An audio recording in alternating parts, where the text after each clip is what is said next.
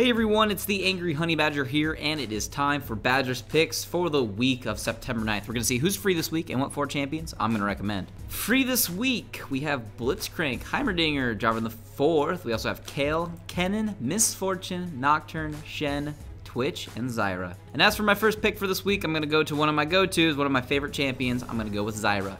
Now Zyra actually, I think is still in a decent spot. She does die pretty quick, but she still brings a lot of damage to the bot lane. She was really popular last year, especially when Annie's support was popular too, because you could bring just a bit of extra damage to your lane and really secure kills early on in the game, kind of have a strong lane. She still does that. Unfortunately, she does die quick. We do have that with Zyra, but she does deal a lot of damage. Another thing I really do like about the Zyra support is the fact that if an enemy team is all about diving in and getting to your backline and killing your carries, Zyra is perfect for dealing with teams like that because of her ultimate. She can cut teams right in half when they try to dive in, which separates usually those assassins out from the rest of the team, and they can get killed real quick because no one is going to come running across the Zyra ultimate because they're just going to get knocked up and take a lot of damage. So she does a good job at peeling in those big chaotic brawls if they're going to dive in on you. So that's one reason why I still really like Zyra. She's squishy, got to be careful with her, but besides that, she can usually do a lot of damage and help teams out. As for my next recommendation for this week, I'm actually going to go with Jarvan. Now, Jarvan's seen a little bit more play recently, just all over the place.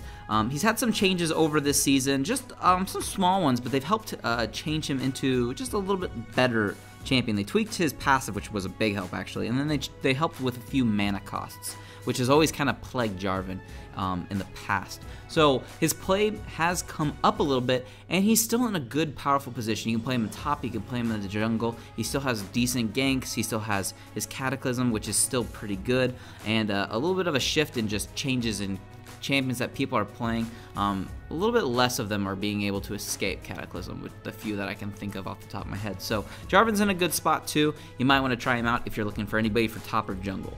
As for my next pick, I'm going to actually go with Kale. Now there's a few reasons for this.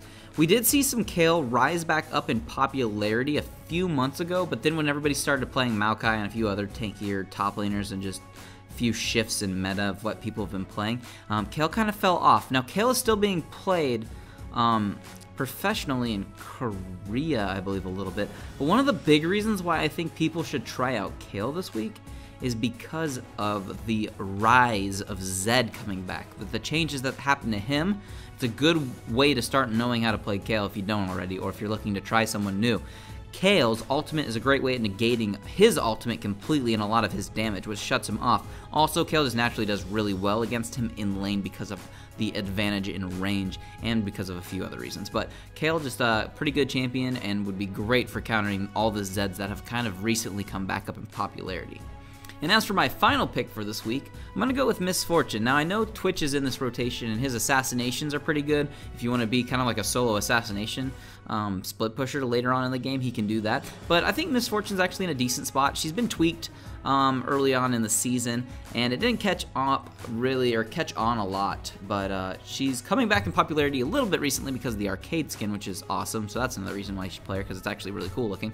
But she's still fun, and I still think she's not terrible in lane. And if you have somebody in your lane that's a support with high crowd control, like a Leona or Thresh or Braum, her ultimate in lane early game does a lot of damage. And if people sit in it and soak up its damage, she can pick up a lot of early game kills, and it translates into a pretty good late game. So if you're looking for a new ADC to try out, maybe you want to try out some Misfortune.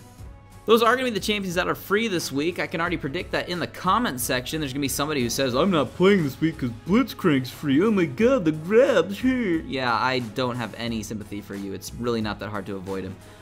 But yeah, he's free this week. Just play him. Who cares? It's one champion.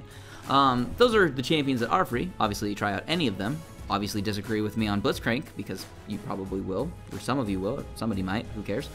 But try out any of the champions I recommended. If there's a box around any of these pictures right now, that means you can go ahead and click on it, and it will take you to a build of some kind, whether it is a quick build or a full-length build.